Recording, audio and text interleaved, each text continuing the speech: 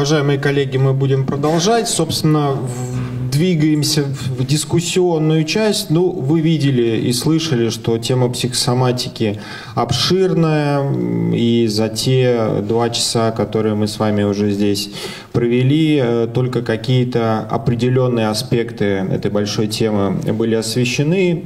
Каждый из докладчиков свой взгляд на тему отразил, выделив какой-то определенный, под определенным углом.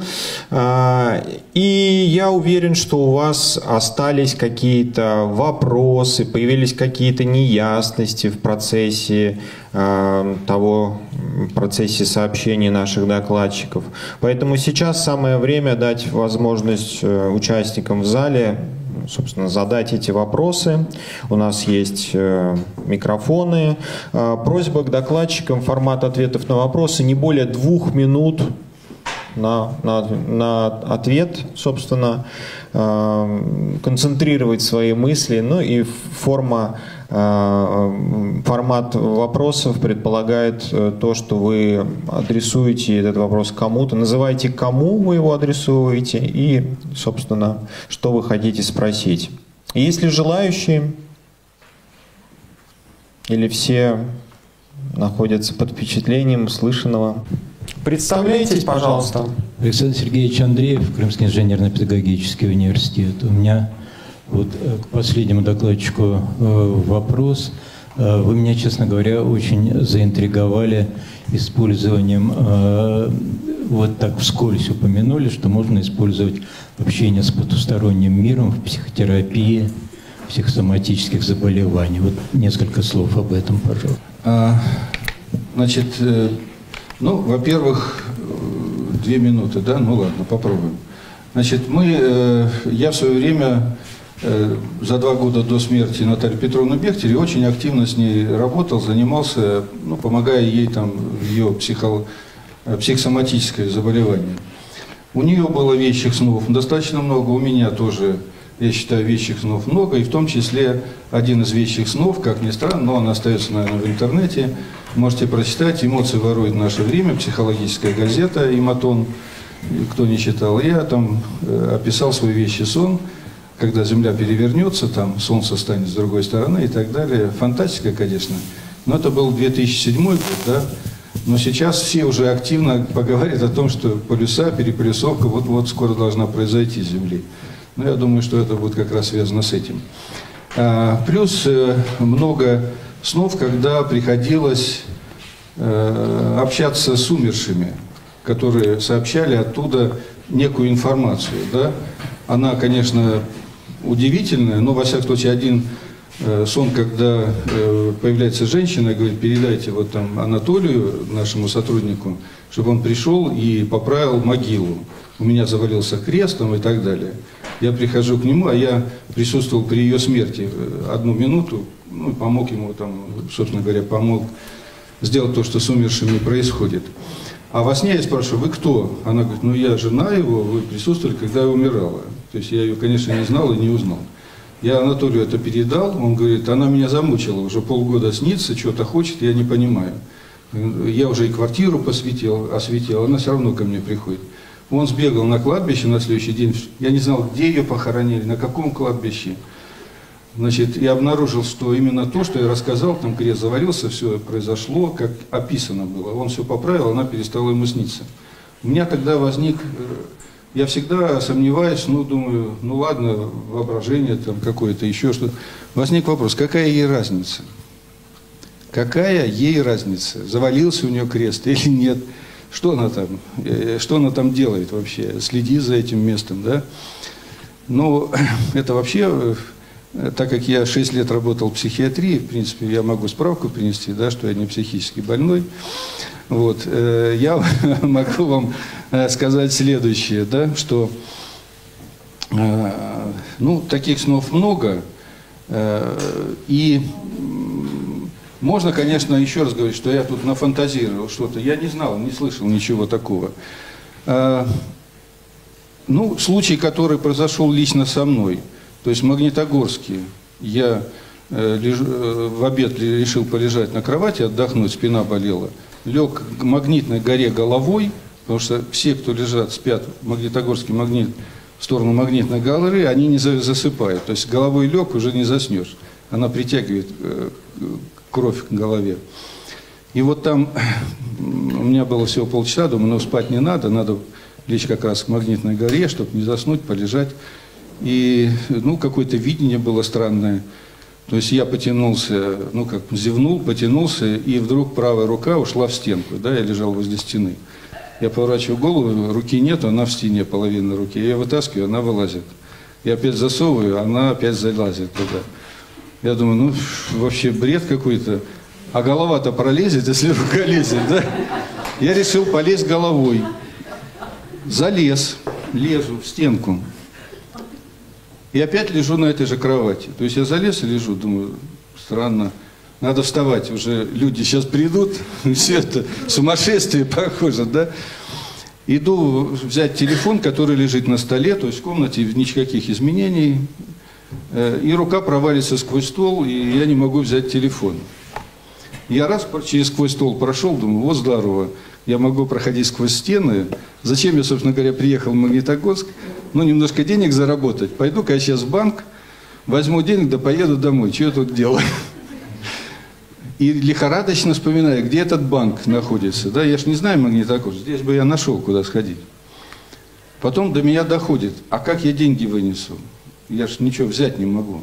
Можно, конечно, сходить, там, ну, да, ну. Я тогда еще раз оглядываю всю комнату и вижу цветок, который стоит, живой цветок. И вижу, что вокруг цветка есть горшочек, все, цветка нет, вокруг него ореол идет.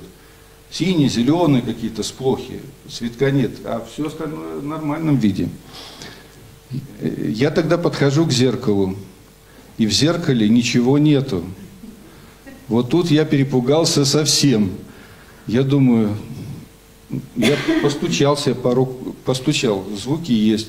Я тогда думаю, наверное, я умер. Смотрю на то место, где я лежал. Там ничего нету. Ну, надо, пожалуй, уже возвращаться. Я лег на кровать, мысленно втянул себя назад в эту кровать из стенки, вскочил, побежал к столу, все уже взялось, все нормально, да? Я не знаю, как это объяснить.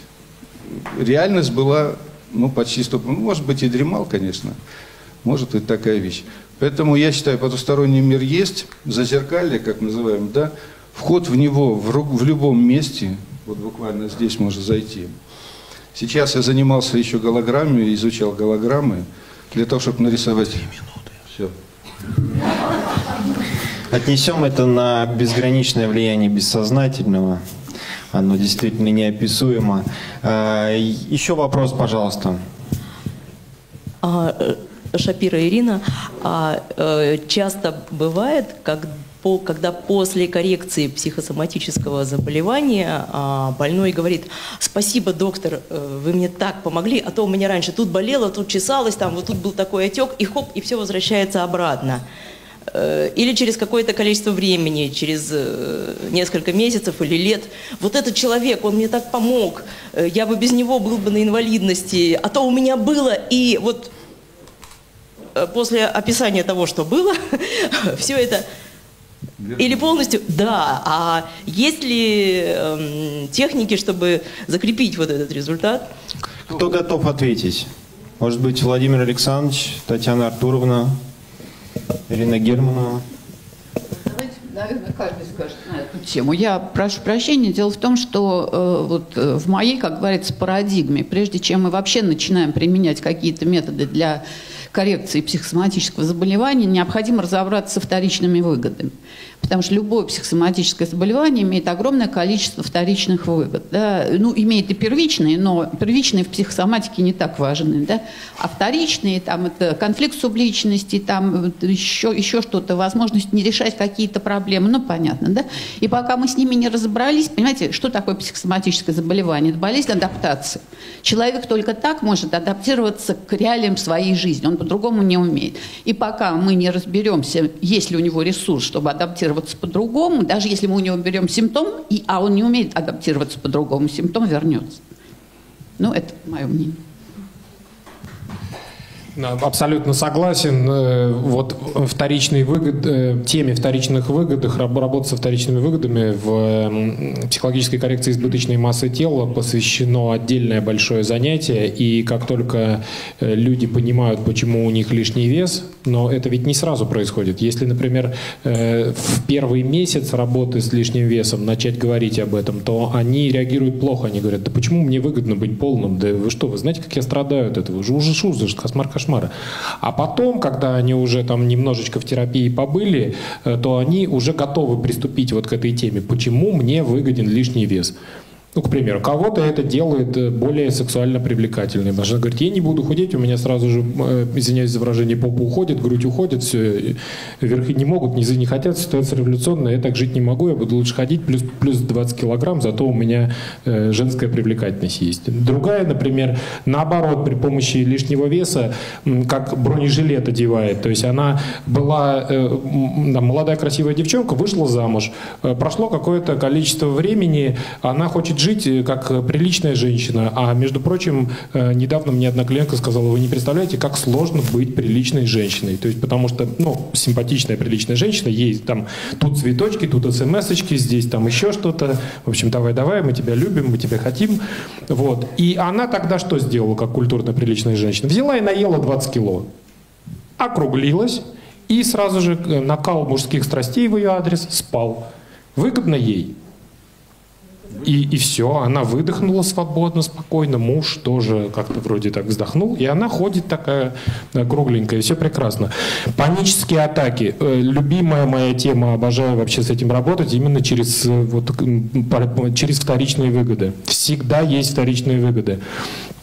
Я была бы совершенной, была бы идеальной, но вот незадача, больная я. Поэтому я не получила там золотую медаль, поэтому от меня молодой человек ушел, поэтому там еще что-то. Просто я больная. И давай там слезку лить, там глаз дергается, сердце колет, лапку подволакивает, все, вошла в образ жертвы. И отлично. А панические атаки помогают. В моей практике любое психосоматическое заболевание помогает человеку, абсолютно согласен. Просто помогает жить. Вот, а мы с ним разбираемся, как можно без этого. И как только мы, что, правда, можно без этого? Да. Точно, серьезно? Да. И все. Да, я, конечно, согласна с теми, что говорят мои коллеги. Хочу сделать акцент еще на таких моментах. Да? Мы используем разные техники, которые направлены на разные мишени. И если мы использовали техники, которые направлены исключительно на симптом, и нам так повезло и посчастливились, что мы сняли симптом и не воздействовали на те глубинные причины, на те механизмы, которые лежали в основе тех нарушений, то в лучшем случае через какое-то время мы начинаем сначала сказка про белого бычка, да, мы снова получим эту симптоматику. И я говорю в лучшем случае, потому что если симптоматика не пошла уже по привычному пути, по тому пути, где уже известно, как работают психологические защиты, по тому пути, где больной уже умеет адаптироваться со своим заболеванием, то она пойдет по другому пути, по тому, к которому он еще адаптироваться не смог. И чем это закончится, не совсем понятно. Поэтому здесь важен уровень психотерапевтических интервенций. Второй момент, кроме того, что мы говорим о вторичной выгоде, у пациента болезнь, это о личностном смысле болезни, порой заполняет всю жизнь. И симптомы-то мы убрали, а что у него осталось? И если нет реконструкции вот этой жизни, да, изменения произошли какие-то внутри, а внешне его жизнь не поменялась таким образом, что он не реализует свои внутренние потребности, не достигает своих целей, то опять-таки будет возврат назад. И еще один момент. Надо обращать внимание на окружение больного.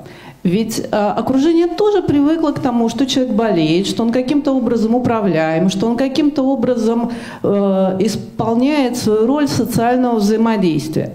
И вдруг мы что-то сделали с его личностью, он поменялся, он хочет другого, он использует другие ресурсы, а окружение к этому не готово. И мы сталкиваемся с этим у наших пациентов, когда родственники говорят: слушай, ты нам здоровый не нужен. Со здоровым с тобой много проблем, надо как-то иначе взаимодействовать. Давай-ка вот обычно, как было. Возвращайся в свою болезнь, и все встанет на свои места. И если мы учитываем вот эти моменты, то тогда, конечно, эффективность любых терапевтических мероприятий, она существенно повышается. Поэтому ориентация исключительно на симптоматическое нивелирование нарушений, оно, конечно, очень-очень узкое и очень-очень опасно, хотя, может быть, для некоторых коллег, наоборот, привлекательно. Быстренько поработал, быстренько получил улучшение, и в общем, и все. Да, но мы понимаем, что действительно возврат здесь очень даже вероятен.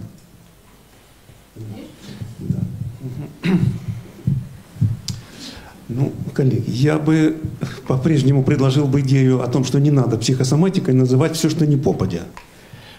Все-таки я бы так за чистоту терминов. Вот вы задаете, на самом деле, важный вопрос. Может ли там что-то снова рецидивировать, появиться и так далее? Может, если человек живой. Естественно. Меня каждый раз так совершенно замечательно интересует и просто даже забавляет вопрос. Идея о том, что у человека какой-либо вегетативный параметр можно изменить навсегда. Можно, если после этого он не живой. Можно ли вес изменить, можно ли давление изменить, там, справиться с давлением раз и навсегда. Но если после этого он не живой, вот тогда да. Но все вегетативные параметры у человека всегда динамичны. Просто всегда. Но вы спрашиваете про восстановление симптоматики, рецидивирование. Если мы говорим про психосоматическое заболевание, то там должна быть соматическая терапия. Значит, она не была доведена до нормального логического конца. Что-то рецидивирует. Например, соматическое расстройство. Но я так понимаю, что вы задаете вопрос про невротическую картину, в которой есть вегетативная какая-то часть. Ну, будет ли там что-то рецидивировать? Ну, вполне возможно, исходя из большого количества факторов. Может быть, действительно, у человека внутренняя картина болезни не изменилась, личностные защиты не изменились, социальное давление достаточно высокое. Ну, масса других вопросов. Может ли там рецидивировать? Может. Имеет ли это отношение к психосоматике? Большой вопрос. Про психосоматику ли тут вообще речь? Вот про это. Моя докторская диссертация называется «Физиологические механизмы психологической адаптации при психосоматической патологии». То есть любая психосоматическая патология является физиологическим механизмом адаптации к той жизни, в которой мы живем. А жизнь ужасно тяжелая, сложная, адаптироваться к ней сложно, и болезнь позволяет это сделать. Если человек то есть если он остался в той же социальной среде и все осталось то же самое, у него возникнет еще раз рецидив, это психосоматическое заболевание, и он возникнет именно весной и осенью чаще всего, когда меняется обмен веществ, о котором я рассказывал. Добрый день, меня зовут Ковалевская Оксана, я как детский психолог, меня вопрос такой интересует, вот конкретно к Ирине Германовне. Когда я смотрела именно ваши лекции, читала, пыталась найти у вас ответ, то, что вы работаете с астмой, да, то есть это все равно вторичная выгода. У меня просто там одна такая мамочка, которая обращалась, и, ну, как сказать, я с ребенком работала и говорила ей, какие там проблемы, она говорила, что такого не может быть, потому что он у меня с 3 недель болен тяжелой формой астмы. То есть он такой родился, с ним все так плохо, потому что вот он именно такой. Вот вопрос конкретный, почему у младенцев возникает психосоматика? Вы знаете, ну, я, когда меня спрашивают про детскую психосоматику, ну, я говорю вот такие вещи, я прошу прощения у своих коллег-врачей, которые могут вполне со мной не согласиться. Я считаю, что дети сами по себе не болеют. Если болеют дети, значит, я имею в виду психосоматические заболевания, да, не генетические аномалии, не эти вещи, да. Значит, дети решают какие-то проблемы в семье. Либо они решают проблемы между родителями, либо они решают свои взаимоотношения, проблемы своих взаимоотношений с родителями, либо они решают проблемы своей адаптации тоже в социуме. Да, мы все прекрасно знаем, что если ребенок не хочет идти в школу, он, скорее всего, у него поднимется температура. Значит, к астме это относится в очень очень сильной степени. У меня был пример, значит, ко мне пришла дама с девочкой-подростком, да, и сказала, что у нее астма, и вот они бы хотели, то есть они слышали про меня, хотели. Я начинаю выяснять, что там было. Там была очень интересная ситуация, у нее родились двойняшки, девочки, но когда они уже родились, выяснилось, что она второй девочкой, вот той, у которой астма, она забеременела на 2 недели позже, чем первой. Такое, оказывается, бывает. Вот я тогда узнала это первый раз. И когда та девочка появилась у нее как бы уже в животе, первая уже там разместилась, у нее уже было пространство, и первая девочка с первого же момента своей жизни начала бороться за место под солнцем. И как только она родилась, у нее тут же обнаружился золотистый стафилококк. И все, мамочка ее с рук не спускает, значит, и со всеми вытекающими. Потом у нее случилась астма. Значит, я спрашиваю, какое социальное окружение, что они живут в городе Сестрорецке, и у девочки компания была, ну, скажем так, не самая, так сказать, благополучная компания. Там в компании было не только курево, обычно, да, табачные, но и наркотики. И родители использовали астму девочки для того, чтобы ее всячески запугивать. Значит, не дай Господь, если ты там не только наркотики попробуешь, если ты просто закуришь. И вот мне мама все это рассказывает, на что я, естественно, задаю ей вопрос. А скажите, пожалуйста, а как вы будете решать этот вопрос с дисциплиной, скажем так, девочки, если у нее не будет астмы? Мама как-то, значит, она сначала опешила, потом говорит, нет, я хочу, чтобы мой ребенок был здоров. Я говорю, знаете, говорю, вы с мужем посоветуйтесь, да, потому что, в принципе, да, вопрос решаемый. Но вы вот сначала решите, как вы будете ее адаптировать. Ну, вот это я рассказала, мне просто этот случай был очень интересен. Но что касается младенца, понимаете, младенец же не появляется вот сразу, да? Он перед этим еще, извините меня, провел, во-первых, был момент зачатия, момент желания и нежелания ребенка. Опять-таки, 4 пренатальные матрицы Грофа никто не отменял, да, что там было во время родов. Опять, мы рождаемся, это единственная функция, дыхание, единственная функция, которая возникает только после рождения. Все остальные есть до, а это возникает после и во время, да, когда идут роды. Что там было? Надо было смотреть, я думаю, вот так. Желанный, нежеланный, да, как носила беременность, что там было, какие были роды. Нет, там говорится, что все было идеально, а вот на 3-й неделе вдруг астма. Ну, не верю. Может быть, еще у кого-то созрел вопрос? Пожалуйста, микрофон только. Представляйтесь, говорите кому. Я Олеся Викторовна, город Липецк. Ну, у меня вопрос, наверное, Татьяне Артуровне и Владимиру Александровичу. Я детский психолог. Ко мне очень, ну, я работаю в тандеме с неврологами, и ко мне очень часто детей отправляют вот с неврозами, с тиками, с энурезами, с энкопрезами, неврозом навязчивых движений. Ну, тоже как бы сделать диагностику, узнать, что, какие причины у ребенка.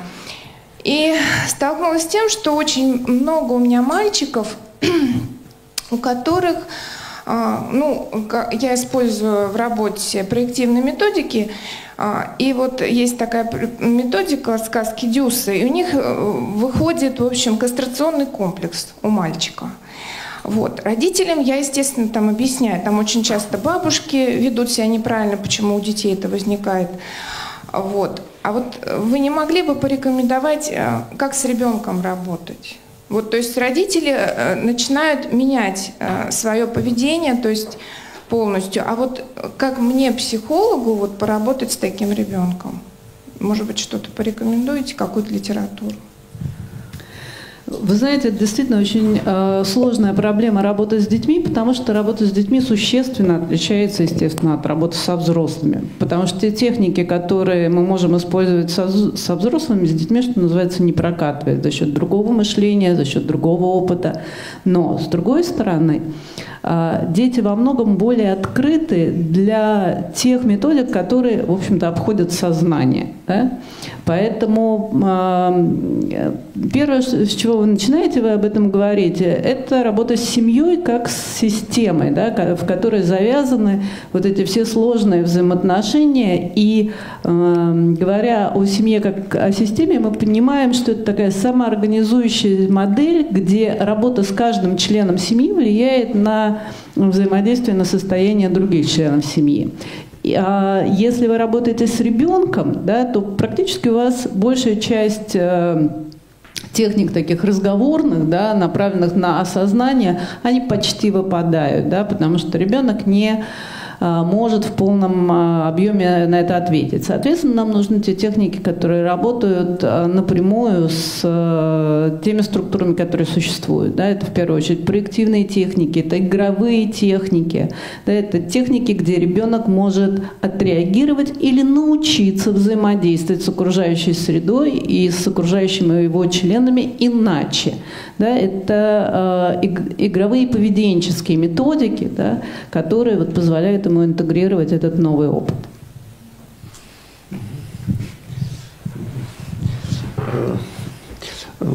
Да, я разделяю эту идею о том, что, конечно, фокус внимания вполне может находиться внутри семьи, внутри этого контекста. Мне сейчас вспоминается вот эта вот теория аналитическая психосоматической матери.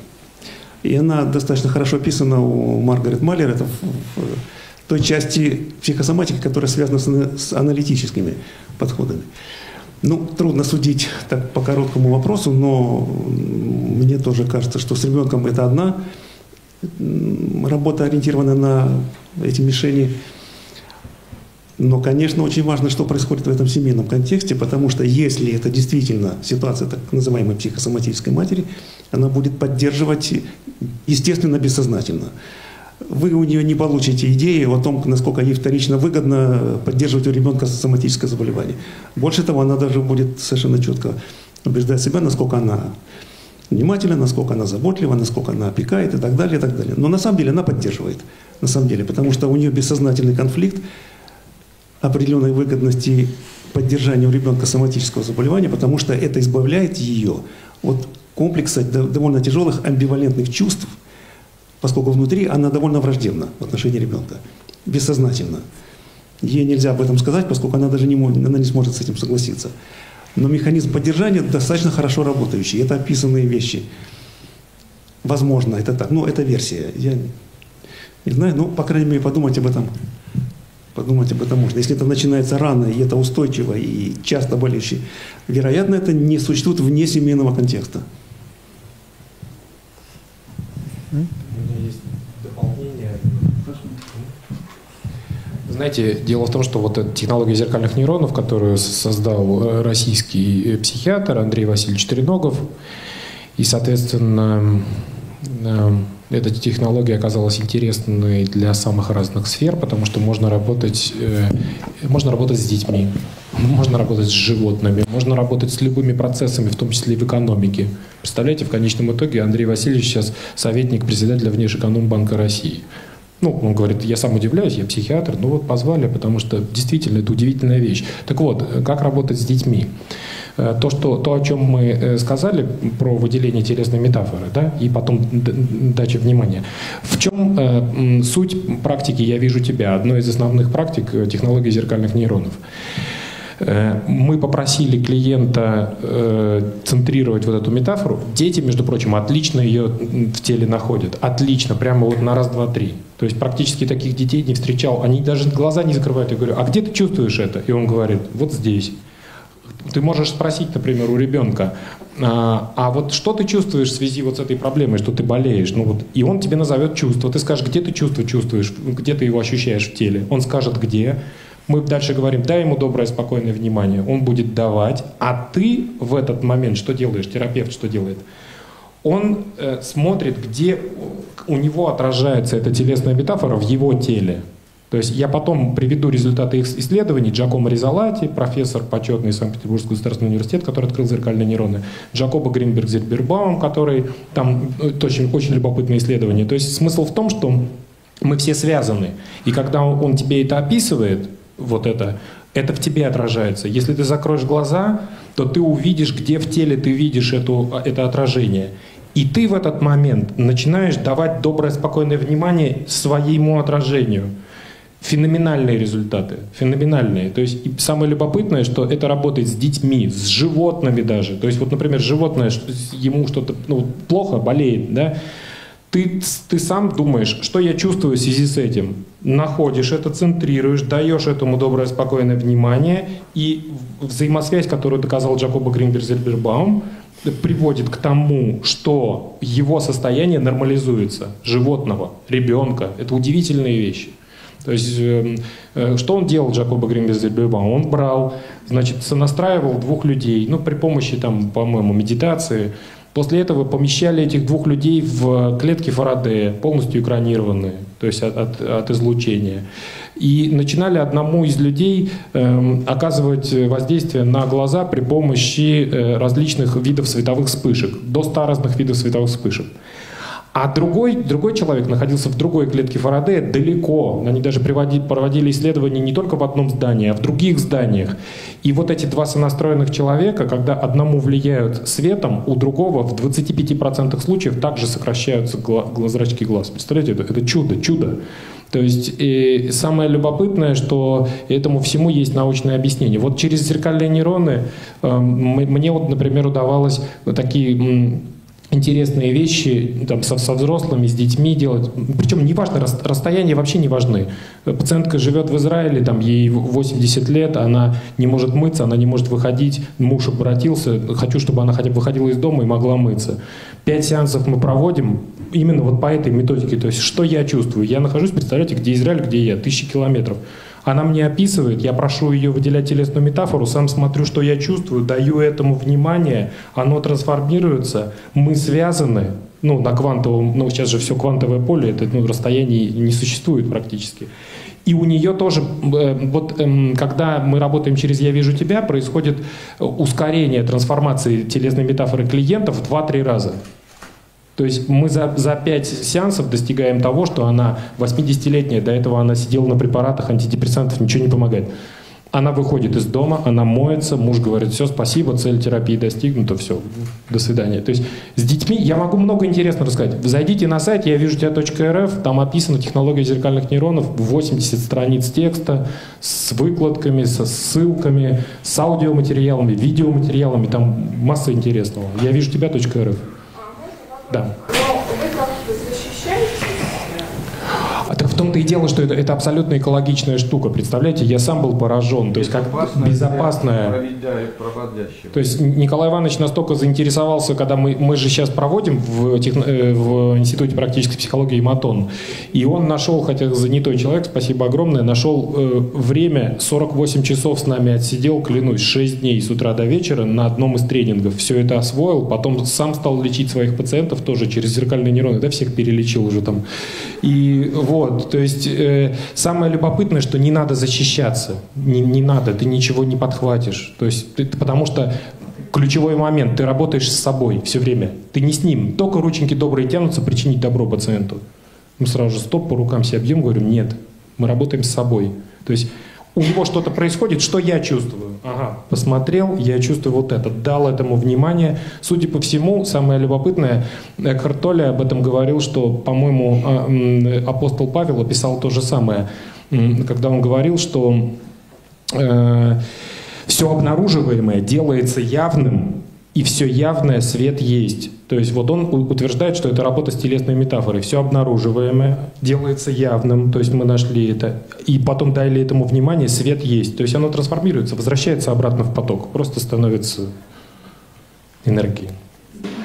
Если человек не усвоил свой урок и выходит, что вы ему помогаете, не освоенный урок, его освободиться, как тогда? Может ли вернуться в несколько кратно увеличенном размере? Тут дело не в этом. Я ему ничего не делаю, я эгоист, я работаю с собой. Вот представьте себе, что я эгоист, да? То есть он ко мне пришел, да, а я не лечу его. Представляете, насколько наглый тип. Я беру деньги, а лечу себя. Шок, да? Смешно? Ну, то есть он пришел, говорит: вылечите меня. Я говорю: хорошо. Он описывает, это отражается во мне, я работаю с собой, не с ним, с собой. Кстати, очень здорово это описал, есть близкородственная методика, такой международный бестселлер, называется «Жизнь без ограничений». «Жизнь без ограничений». Доктор Хьюлин и доктор, господи, как же его зовут, доктор Хьюлин, ну, второго забыл, но по Хьюлину найдете, да, «Жизнь без ограничений». И они там описывают близкородственную методику и тоже говорят о том, что работаем с собой. с собой, то есть даем себе, а то, что у него происходит исцеление, пардон, moi, это побочный эффект. Ну, случилась такая история. Ну, я еще хочу добавить, что по вашему НРС, КОПРОРС, да, есть методика ультрапродоксальной психотерапии, как раз с НРСом можете ставить и слушать. Лебедева Елена, психолог-консультант, коуч-консультант и последние 9 лет инструктор по пранаяме, йога-терапии, хатха-йога и медитация. Вот все, о чем сейчас говорят коллеги, это работа с энергетическим телом человека. Это давно известная истина, если вы почитаете 5000 лет ей тому назад. Просто сейчас современно ее называют разными всякими красивыми штучками. С чем связан вопрос? Он бы у меня не возник, но вдруг он тут возник. Собственно говоря, в свое какое-то давно время мне не помогла ни психология, ни медицина, естественно, помогла бабушка. Пришла, поговорила, пошептала, и о чудо, да, с чем ты не мог справиться. И что меня поразило, буквально спустя лет, наверное, через 7-8 я попала в Индию, и с тех пор я 9 лет езжу в Индию, изучаю эти практики. Я попадаю к гуру, который теми же самыми практиками лечит и излечает людей. Да? И с чем у меня связан вопрос? Мне интересна ваша профессиональная точка. Насколько энергетическое тело имеет место быть? Да, насколько мы занимаемся не только физиологией и психологией, а все-таки еще и энергетикой тела, как раз в последней методике это как раз об этом говорят. И насколько есть перспектива, я имею в виду в нашем обществе, не Индию, когда там уже практикуют это очень давно, а в нашем обществе развитие работы с этим энергетическим телом на, я бы сказала, такой научной, обоснованной ступени. Кому ваш вопрос? Ко всем. Меня интересует точка зрения всех коллег. Просьба тогда всех прокомментировать. Дарья вам даст микрофон. За то недолгое время, что я занимаюсь психотерапией, в психосоматической медицине и преподаю, я стою на абсолютно четкой точке зрения. Все позитивные изменения, которые мы называем психотерапией, должны быть обоснованы нормальной, внятной, понятной теорией. Теория про что-то энергетическое тело мне лично абсолютно непонятна. Я даже не знаю, есть ли. Ну, если вы верите, то есть. Я не верю, для меня нет. Понимаете? Вот этого всего. Понятно. Поэтому, значит, если один человек приходит к другому, и они разделяют что-то, то, значит, уже поможет. Но если мы говорим про распространение, про тиражирование, про обучение, я не очень понимаю, как можно обучить тому, чего нету. Вот не очень понимаю. Если нет за этим внятной теории, которая четко описывается, структурируется и так далее, и так далее. В психотерапии должна быть какая-то теория. Поэтому, когда мы говорим про психоанализ, про когнитивный, поведенческий, там есть теория, есть методики. Ну вот я про это. Поэтому как я к этому отношусь? Вот как неким фокусом. Вот к тому же, когда мы говорим о том, что методики работают, а мы, слава богу, все люди, которые маломальски занимаются наукой. И для нас должны быть критерии доказательности эффекта. Понимаете, идея о том, что меня впечатляет, или мне нравится, или пациент говорит, что ему лучше, для меня лично ничего не означает. Вот просто ничего не означает. Должны быть нормальные, доказательные, критериально четко полученные эффекты. Вот и все. Как это должно быть в нормальной медицине. Надеюсь, я ответил. Да, уважаемые коллеги, значит, у меня есть такая точка зрения, что в нашем мире существует очень много разных теорий.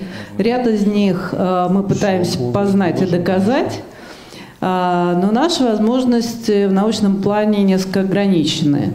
И не все, что есть теоретическое, мы можем доказать. Это касается разных областей естествознания, начиная от физики, где наука стоит на доказательных основах, и там не все возможно доказать, да, кончая значительно менее понятными вещами.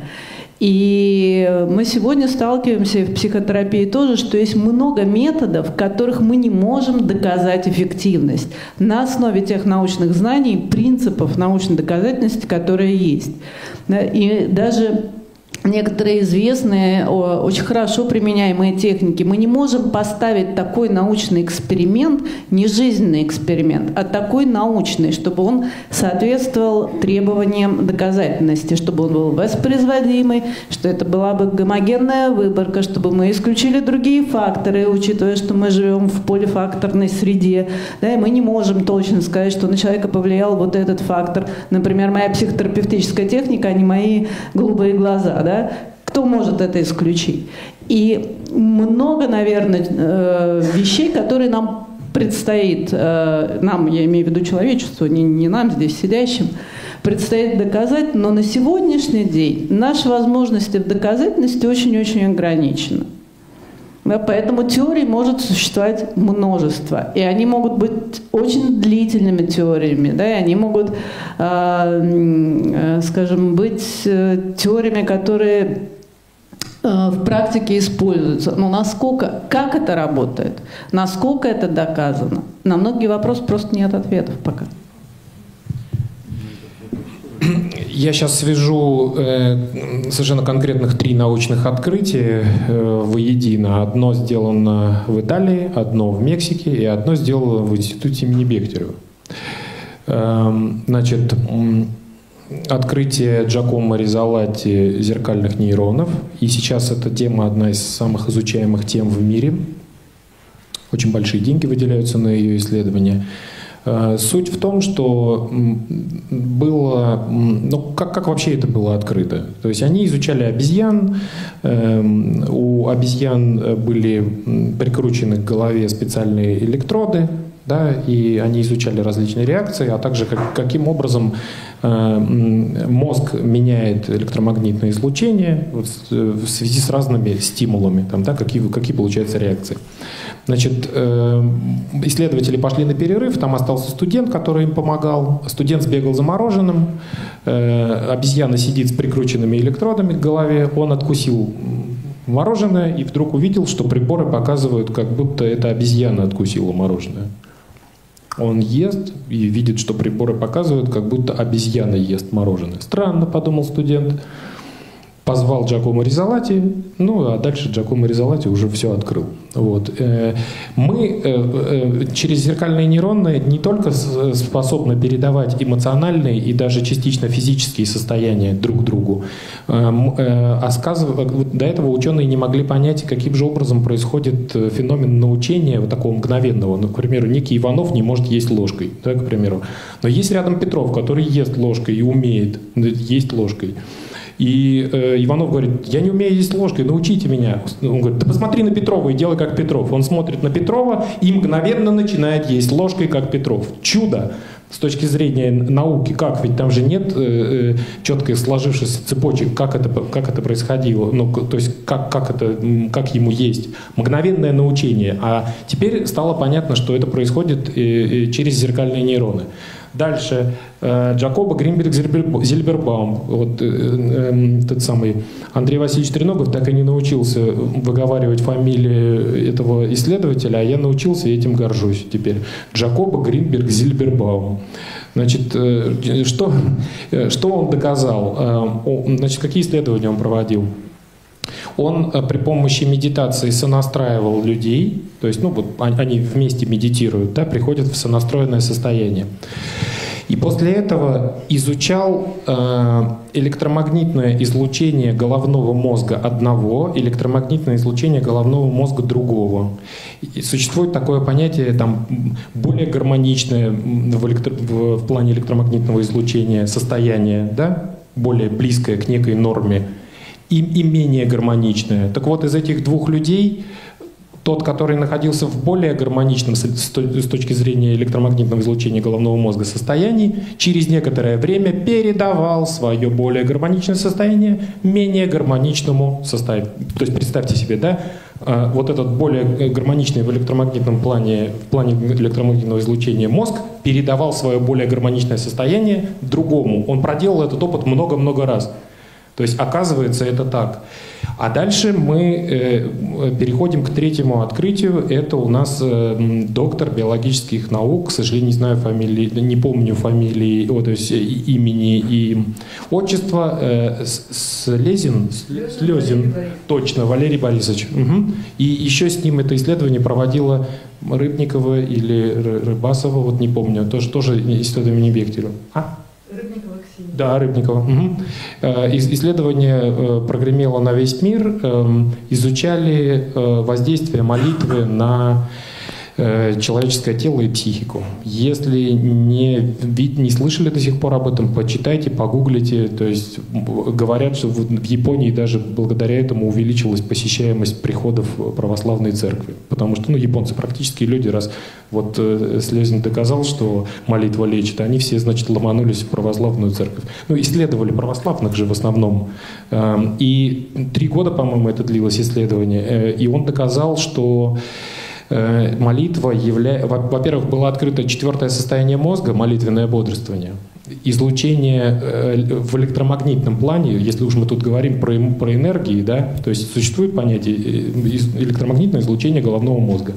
Если я правильно помню... Помните про 2 минуты. Да, там излучение на 3-4 герцах излучает мозг. И это излучение мозга младенца. Младенец тоже излучает, мозг младенца излучает на 3-4 герцах. То есть получается, что когда мы молимся, наше электромагнитное излучение головного мозга становится как у детей. Сразу же вспоминаем Иисуса Христа. Пока не станете как дети, не войдете в Царство Небесное. Первое, Царство Небесное внутри вас есть. Второе, помните, да? Теперь понятно приблизительно, что он имел в виду. Молимся, попадаем вот в это особое состояние, которое Слезин назвал молитвенное бодрствование, гармонизируем наше состояние физическое и психическое, то есть гармонизируем, а дальше это гармонизированное состояние передаем другому человеку через зеркальные нейроны. Вспоминаем Серафима Саровского: «Стяжи дух мирен, и вокруг спасутся тысячи». Многие православные исцеляли одним присутствием, святые. Почему? Дух мирный стяжали, да, а после этого через зеркальные нейроны просто передавали свое состояние, и психика гармонизирует физику. В общем, извините, в 2 минуты не уложился. Вы знаете, я скажу очень коротко, наверное, потому что мое мнение по данному вопросу таково, что либо человечество почему-то утеряло какие-то древние знания, да, либо эти знания нам еще не открыты. Вот у меня есть такое ощущение так с астрологией, так с эзотерикой, так с энергетическим телом, да, потому что вроде бы что-то было, да, ведь вот древние же знали, они же как-то работали, да, а мы... Как я говорю, когда меня спрашивают про астрологов, да, вот можно ли доверять, я говорю, извините, пожалуйста, с моей точки зрения, как макака с гранатой, да, совершенно не понимает. У меня вот есть знакомый экстрасенс, который говорит, знаете, вот иногда хочется сделать одно, а получается что-то совершенно другое, да. Так что вот мое мнение такое. Я тоже очень коротко, в принципе, так как я тоже открыл заговоры бабушек, перевел их в ультрапарадоксальную психотерапию, да, научное объяснение. То есть я не выбросил просто из... Не только ребенка, то есть ребенка я все-таки в корыте оставил и нашел этому объяснение.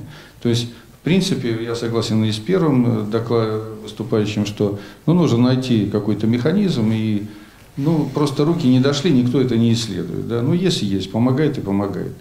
Вы знаете, сейчас корпускулярно-волновая теория, да, если...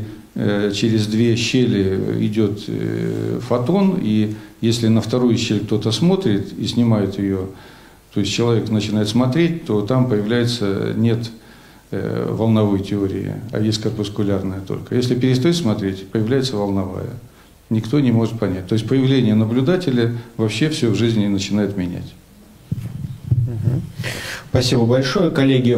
Я хотел бы такой фокус задать. Может быть, у вас есть вопросы друг к другу? Мы пока это не применяли сегодня в ходе нашей дискуссии. Не претендуя на истину, может быть, хочется что-то прояснить. Да?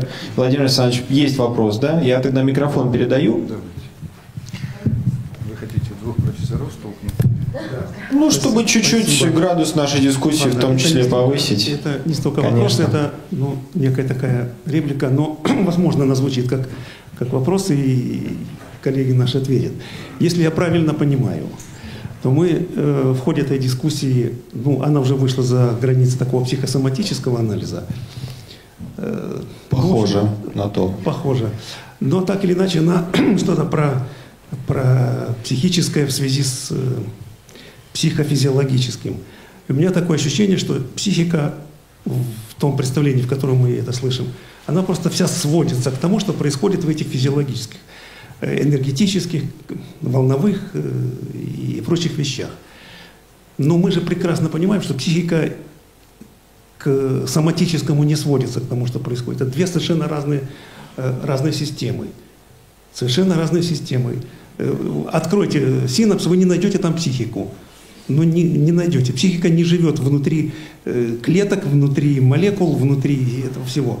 Психика живет совершенно отдельно от этого всего. Ну, поэтому, что нам дает это, я не знаю, это вопрос. Много ли нам дает разговор про нечто психическое, которое связано с соматическими, физиологическими, корпускулярными, волновыми и прочими вещами, построенными на материальных носителях?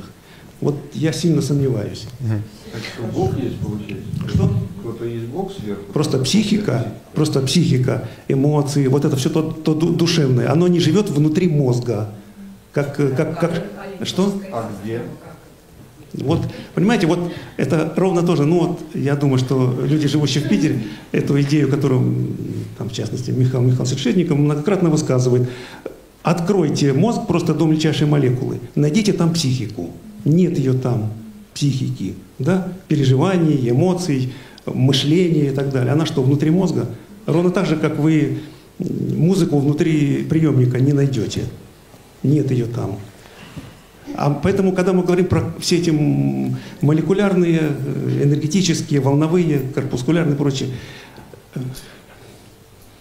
ну и тогда, соответственно, вся идея про то, что на психику можно воздействовать вот этими материальными объективными методами, это большой вопрос. Нет, что тогда будет первоисточником? Кто? Радиостанция,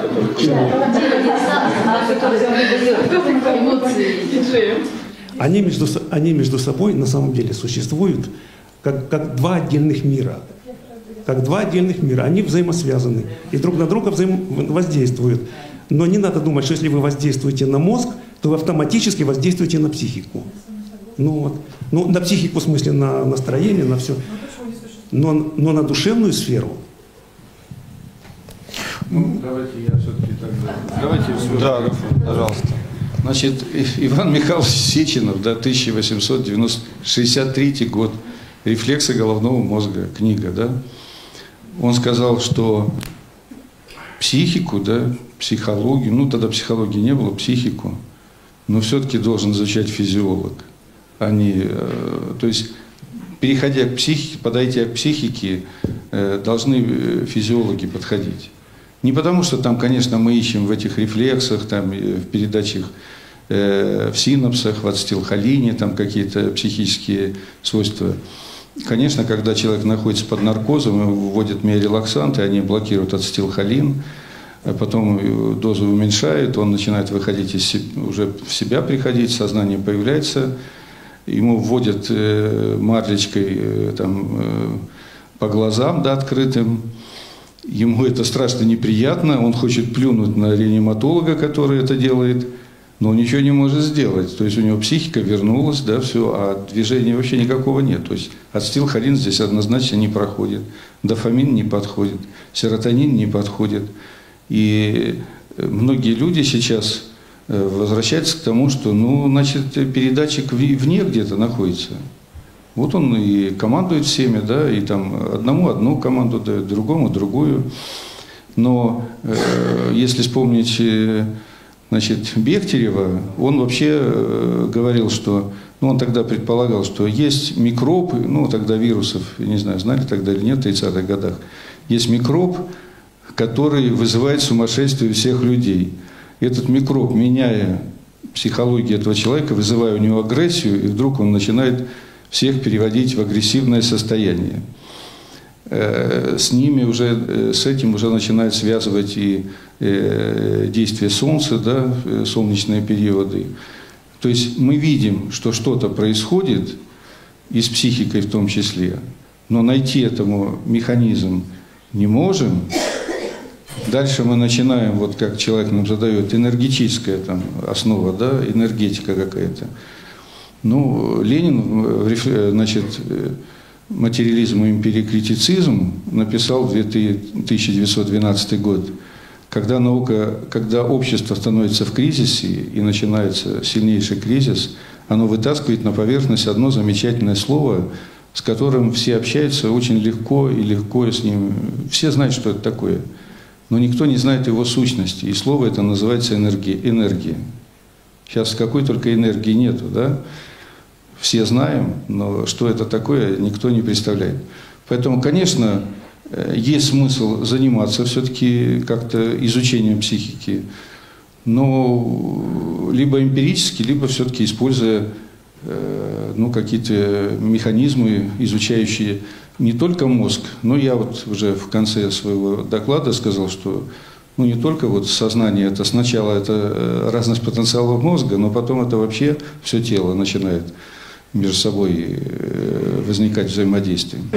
Я думаю, что, коллеги, мне просто есть еще что вам задать, а время уже подходит к концу. Мы, мне кажется, правда, отклонились от...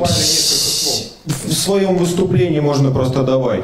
Мы отклонились от психосоматического полюса, да, вышли в разговор глобальный материалистов, идеалистов, веры, науки и прочего. Мне кажется, это широко, глубоко можно долго продолжать. Мы не придем к единому пониманию за те 15 минут, что у нас остались, 10 даже. Вот. И можно, конечно, слово психосоматика здесь менять на слово невроз, психоз и другие заболевания, и ничего от этого не поменяется. Все-таки к психосоматике. Мне бы хотелось, так как для меня такой фокус, он не вышел на первый план, но один из фокусов это то, что у нас здесь присутствуют врачи, у нас есть представители медицины, врачи-психотерапевты, есть психологи. Я бы хотел обратиться к залу и спросить, чтобы руку подняли те, кто являются психологами практикующими. Поднимите, пожалуйста. Опустите. Психотерапевты, врачи-психотерапевты у нас есть, гораздо меньше. Психиатры. Присутствовали психиатры. 3 главных среза психиатров не нашлось, психотерапевтов мало, психологов больше всего. И наверное, такой вопрос, который я адресовал бы всем присутствующим. Медицина, психология, клиническая психология. Давайте попробуем, я предлагаю такой же формат, 2 минуты будет у каждого из вас на выступление, чтобы вы попробовали определить место, где компетенции, если мы затрагиваем психосоматические расстройства, заболевания, реакции, все, о чем мы сегодня говорили. Место врача, психотерапевта, где его компетенция заканчивается, начинается компетенция врача-интерниста, терапевта, где компетенция психолога, где будет ошибочным брать на себя ответственность по исцелению желающего исцелиться, например, психолога, больше акцент на психологии. Наши практикующие психологи, коллеги, я думаю, что со мной согласятся, важно понимать, где мы можем быть полезны, где мы не можем быть полезны. Поэтому я предлагаю такой фокус все-таки с акцентом на психосоматические расстройства. Вернемся к первоисточнику. Николай Иванович, может, начнете? Давайте, да. Значит, ситуация такая, что в свое время, Карвасарский, как был главным психиатром СССР, наверное, или России, он почему-то решил, что психотерапией должны заниматься только психиатры. И то есть психотерапевт медицинский, это изначально психиатр. Но это мне напоминает Ивана Петровича Павлова и его команду в свое время, когда стало много докторов наук, вернее, тогда только одну защищали диссертацию, кандидатскую, а каждая защита требует места потом, где надо работать. И когда уже их стало слишком много, решили двухступенчатую систему ввести, сделать кандидатов и докторов наук, и давать им возможность поработать. Так вот, возник вопрос, набросятся психологи, прибегут все в клинику и начнут заниматься больными, в противовес, не зная медицины. То есть нужно сделать так, чтобы врач знал медицину, лучше, чтобы он знал психиатрическое состояние больного, чтобы не упустить возможность суицида или убийства кого-то, а если у него этого нет, то тогда заниматься, собственно говоря, психосоматикой. И отрезали путь психологам в медицину. Этим указом, я не знаю, какого года, его еще не изменили, Ну и сейчас пытается ввести все-таки каких-то психологов, так называемых медицинских психологов, уже это не психотерапевт, медицинский психолог. И разница между психотерапевтом, он лечит, да, а вы работаете. Вот и вся разница. Вы всегда говорите, я работаю, да, а мы лечим. Вот, поэтому сейчас медицина начинает возвращаться к тому, что ну кто-то с больным-то о жизни поговорить должен. И вот, скорее всего, сейчас начинается подготовка медицинских психологов, которые могут говорить с больным, потому что врачу поговорить с больным некогда. Ему надо писать историю болезни, назначать лекарства и так далее. Значит, зона моей ответственности как психолога при работе с психосоматическими заболеваниями ни в коем случае не симптом. Зона моей ответственности – это работа с моделью мира человека, которая привела к тому, что человек реагирует на вызовы его жизни таким образом, что у него возникает этот симптом.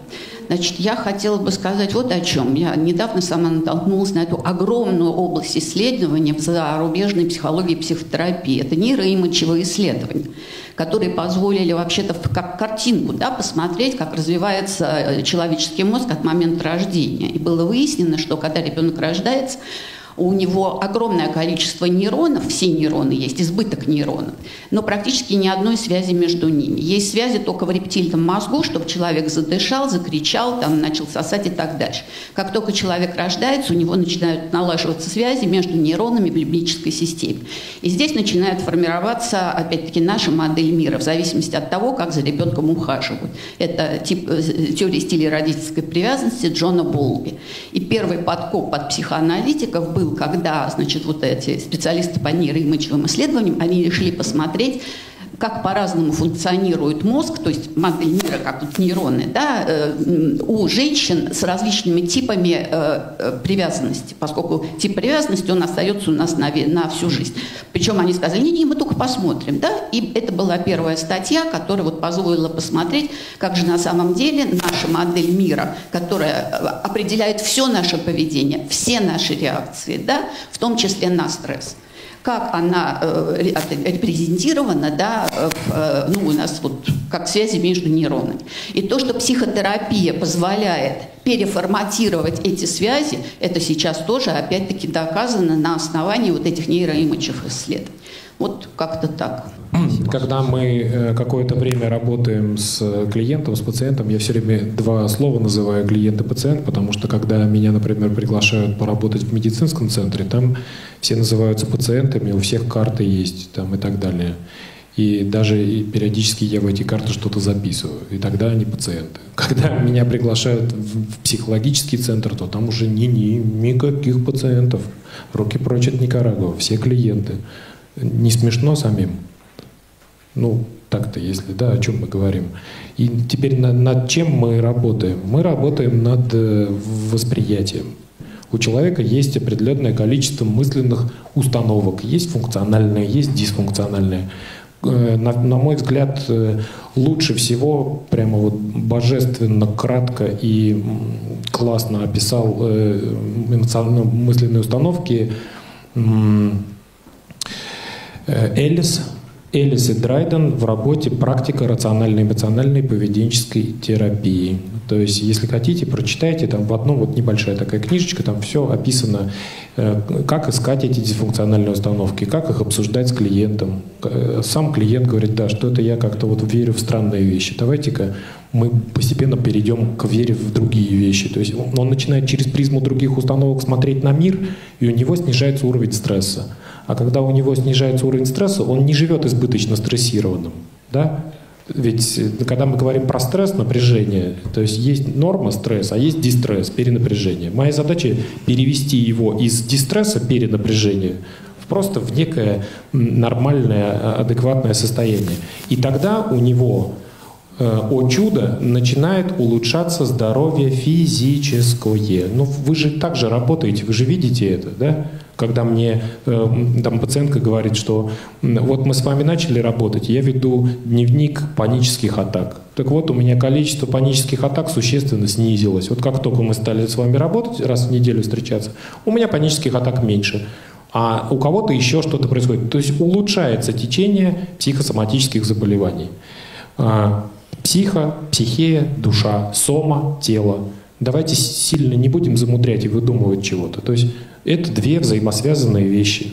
Правильно? Согласен, что Гроф говорил про телевизор, что сознание, скажем так, передача идет не из телевизора, а телевизор ловит передачу. Да? Но если мы начнем воздействовать на телевизор, бить его, ручки откручивать, там, да, какие-нибудь проводки открутим, он начнет хуже показывать. Ледоруб, кого там, Мерки, не помню, как его звали, который воткнулся в череп Троцкого, сильно повлиял на психику Троцкого. Мгновенно. Он умер. То есть, поэтому, конечно, это абсолютно взаимосвязанные вещи. Госпожа Черниговская, которую вы, скорее всего, много раз слушали, она говорит, я много раз задавала на самых разных конференциях, в том числе международных, вопрос. Скажите мне, дорогие друзья, доктора, академики, что такое сознание? Вот так между нами. Для студентов-то у нас написано, но вы мне скажите в президиум, передайте просто, мы с вами обсудим. Ни одной записки не прислали ей.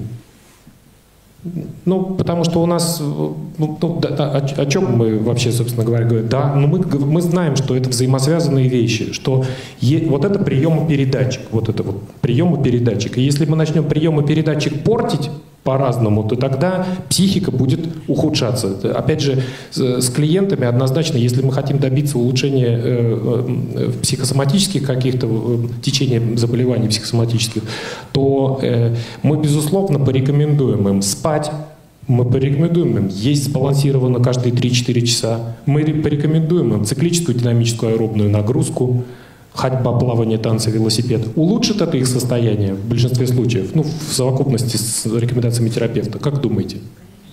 Поднимите руку, кто считает, что улучшит.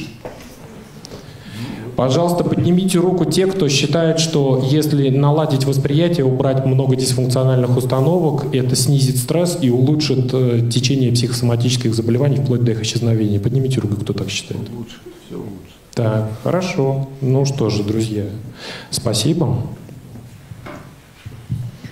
Уважаемые коллеги, вспоминая слова Бориса Дмитриевича, он говорил, все правы и все заслуживают приз. Это действительно так, он был более 20 лет главным психотерапевтом России и внес огромнейший вклад в развитие медицинской психологии, и именно мы ему обязаны юридическим формированием этой специальности, потому что он говорил всегда, и он никогда не исключал роль медицинского психолога, говорил всегда о том, что именно медицинские психологи должны нести на себя основную нагрузку. В чем?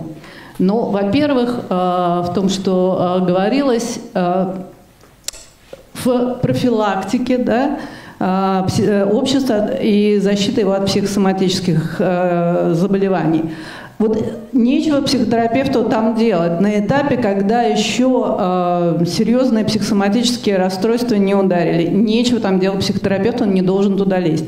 Это работа медицинского психолога. Решать те проблемы, решать те психологические механизмы, да, которые приводят к психосоматическим заболеваниям. И именно психолог должен разбираться в психологических механизмах психосоматических заболеваний. Это его работа, это его прерогатива. Мы, психотерапевты, не знаем так психологических механизмов и не должны знать, и нас этому не учили в такой степени, как учат медицинских психологов. Если мы говорим уже о психосоматических заболеваниях, где там роль психолога? Есть там роль психолога? Есть там роль психолога вместе с врачом-психотерапевтом. Это как раз то, что называется персонализированный подход, бригадный метод, как хотите. Но это уже должен быть тандем, потому что ситуация для больного уже вышла из-под контроля. Вышла из-под контроля гомеостаза организма. И где должны быть интернисты? Интернисты должны быть там, где нарушается биологический органический субстрат. Потому что именно интернисты должны компенсировать нам то биологическое звено, которое имеет важное значение в формировании психосоматических заболеваний и ведущее значение в формировании соматопсихических заболеваний как основное звено развития этих нарушений. И мне кажется, тут нет никакой и не должно быть никакой конфронтации. У нас такое количество больных, что всем более чем найдется и ниша, и место, и чем заниматься. Всем хватит. Ну, да, это правда. Да, работы хватит. Коллеги, но я просто хотел бы, опять, если вернуться, предложить идею о том, что, в общем, разговор о психосоматике – это разговор намного шире, чем разговор о болезнях. Потому что, если так по-нормальному взглянуть, это, вообще говоря, разговор о человеке. Вот. И, как всегда, центральный вопрос – это всегда разговор о личности, это всегда разговор о том, как она себя встраивает в самые разные взаимоотношения, и социальные, и взаимодействие с физической средой, с социальной средой, с любой. Вот. Конечно, тут возникает масса вопросов, потому что это место, где пересекается огромное количество всяких наук. И это, конечно, перечень этих наук намного больше, чем медицина и психология. Психосоматика – это, вообще говоря, про историю, это про литературу, это про философию. Я на всякий случай рекомендую вам, откройте несколько журналов философских, и там вы увидите с изумлением, насколько интересно сегодня философы занимаются философией здоровья и болезни. Что про смыслы в болезни. Философы сегодня пишут потрясающе интересные вещи про то, как человек взаимодействует со своей болезнью на уровне смыслов, на уровне вот этих вот социальных процессов. В общем, так или иначе, психосоматика – это такая ситуация строительства Вавилонской башни после наказания. Значит, все разговаривают на своих языках. Понятно, что нужен перевод. И в этом смысле нам безусловно нужны психологи, безусловно нужны. Только мне кажется, мне как врачу, кажется, что мне психолог нужен не для того, чтобы он за меня разговаривал с пациентом, потому что я не в состоянии, я не знаю, какие вопросы задать, а потому чтобы он мне объяснил какие-то вещи, которые мне как врачу, хирургу, стоматологу, гинекологу, травматологу и так далее, непонятны в том, как это все происходит. Вот для этого мне нужен клинический психолог. Ну и, естественно, для того, чтобы еще проводить какую-то внятную психодиагностику, чтобы показывалось. Вот. Для этого клинические психологи должны быть нормально подготовленными. Это, кстати говоря, тот вопрос, который меня сегодня так немножко озадачил, когда там у пациентов на фоне чего-то проходит алекситимия. Вы это замеряли? Как вы определили, что алекситимия прошла? Нет, есть данные исследования, когда улучшается состояние, то есть они начинают обращать внимание на свои эмоции. Хорошо. Начинают хотя бы, то есть я как практик это говорю. Хорошо. Она не чувствовала, а сейчас она чувствует. Ну хорошо, это клиническое впечатление. Вот. Но когда мы говорим про клиническую психологию, то мы понимаем, что есть инструменты достаточно четкие, валидные, серьезные инструменты. Так работают клинические психологи. Не на впечатлениях, а на реальных показателях. Как-то так. Она сбросила 50 килограмм и ходит 5 лет стройная. Вот это результат. Да? Можно сказать, что Фрейд тоже никакой математики не вел. Придумал. Да, со времени Фрейда уже прошло столько лет, как вы понимаете. Хорошо, в общем, значит, идея про то, что, понятно, нам нужны, конечно, и работа в хорошей команде. Врачи с клиническими психологами, несомненно, очень повышает эффективность, очень обогащает эту работу. Но, конечно, когда в этой команде есть люди, которые точно понимают, что они делают. И точно понимают, что нужно переводить друг другу с одного языка на другой, с психологического на физический и так далее. Потому что у всех разные образования, на самом деле. К сожалению, это случилось. И у нас с психологами разное понимание природы человека. Вот в этом смысле трудности перевода. Вот психосоматика про это, на мой взгляд. У меня брат, медик, врач, закончил первый медицинский институт, он психиатр. А у меня есть, кто знает, есть такой вот справочник, называется «Психосоматика», написанная в рамках психоцентрического подхода, как психолога, да? Мне брат говорит, нет, психосоматика одна. Это издание. Да, и мне брат говорит, слушай, говорит, я читаю твою психосоматику, меня просто корежит. Я не могу, просто нас так не учили, нас учили совсем по-другому. У меня полный человек, пока он, вот представьте, там потоком идут полные через группы, сидят вот одни толстяки. Я сейчас в хорошем смысле слова говорю, то есть, потому что толстяки такие же замечательные люди, как и не толстяки. То есть, и они пока не начнут распознавать свои эмоции, они не похудеют у меня. А у меня, представляете, есть такие программы, где они год ходят. И вот и ходят, и ходят, и ходят. И не худеют, хоть ты тресни. И пока они не начнут, потому что у эмоций есть сигнальная функция. Эмоции сигналят то, о чем что не хватает душе и телу данного конкретного человека. Пока они не начнут свои эмоции считывать, они не начнут эти сигналы считывать, они не начнут давать себе любимым, да, то, что им нужно. И будут ходить полными, и я буду в этом плане просто вот проигравшей стороной. И поэтому по-хорошему, по-плохому, не мытьем, так катанем ты у меня будешь преодолевать свою лекситимию. И все, вот хоть ты тресни, потому что мне нужен результат. Ты должна у меня похудеть и стройная ходить. И вот она в итоге, вот мы выписали в этой книге «Похудеть навсегда легко», там девочка дает обратную связь. Она сбросила 50 килограмм, Оля Цыганова из Москвы, с моими консультациями. И ходит стройная 5 лет. И это хороший результат. И таких результатов у нас много. Но она для этого научилась распознавать свои эмоции. А до этого она пришла в эмоциональном плане. Ну вот, я сам открою. Что ты чувствуешь? Бог его знает. Так прошла у нее лекситимия, а, друзья, или нет? Простите великодушно, но это же очень просто. Есть два опросника, да, 20 вопросов и 26 вопросов. Где нечего делать. Замерите, и сразу все вопросы исчезнут. Что, нам, друзья, к сожалению, пора уже завершать. Я хотел бы вас призвать, чтобы вы искали сотрудничество, связывали Психею и Сому, искали эти связи и практиковали, подтверждали свои данные наукой. Если у вас какие-то вопросы остались кому-то из спикеров, вы можете подойти приватно. А сейчас хотел бы вернуться к словам Артема Андреевича. Пора дать телу своему нагрузку небольшую, и сбалансированное питание, и аэродинамические упражнения, и следующее мероприятие будет в 15 часов, и у вас не так много времени для отдыха. Давайте поблагодарим всех наших выступающих за участие. Что-то у нас получилось совместное. До новых встреч! Спасибо.